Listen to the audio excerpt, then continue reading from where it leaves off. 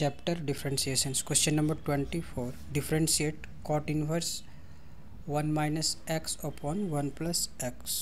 सबसे पहले हम इसमें लेट लेते हैं y is equal to cot inverse 1 minus x upon 1 plus x.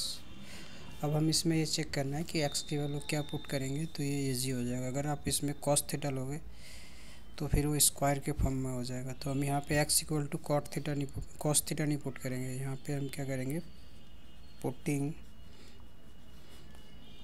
x is equal to tan theta.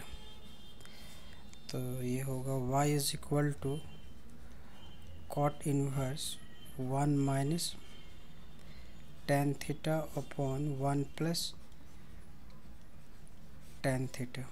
So y is equal to cot inverse, इस 1 की जगह हम यूज़ करेंगे tan pi by 4 minus tan theta upon 1 plus, और यहाँ पे हम एक 1 लेंगे और इस 1 की जगह पे लिखेंगे tan पाई बाई 4 और ये tan theta.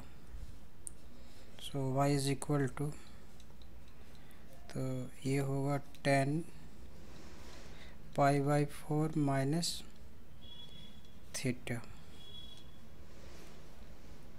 y is equal to cot inverse, इस tan को अगर हम कॉट में चेंज करेंगे तो ये हो जाएगा pi by 2 minus pi by 4 minus theta.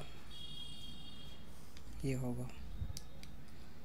अब इसमें y is equal to cot cot cancel हो जाएगा तो pi by 2 minus pi by 4 plus theta, और थीटा की जो वैल्यू होगी वो यहाँ से निकालते हैं.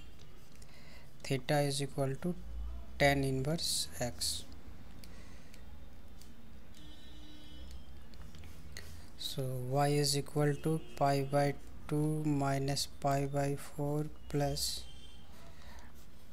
tan inverse x. Differentiate with respect to x.